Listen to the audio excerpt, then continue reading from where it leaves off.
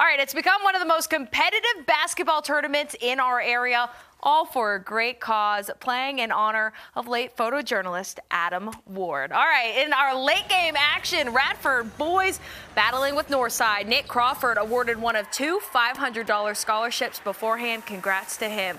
Fast start for the Vikings. Cy Hardy with the misdirection and bucket. He dropped 20. Kai Logan, 8 points in the opening quarter. Nice pull-up jumper here. Bobcats doing what they could early. Daniel DeHart-Lewis hits a three from the wing, but it was all Vikings in the 75-50 victory. Michael Harvey added 19 points. Girls action earlier. Fleming taking on Carroll County. Lots of talent on the court, including Elon commit Alyssa Irvin. All right, strong take to the rack there, then feeds to Madison Lyons. She finishes in the paint, but Fleming coming out hot. Deasia Priest to Zakiah King, off-balance shot. Check out the talented Amari Worsham baseline drive with purpose and the finger roll.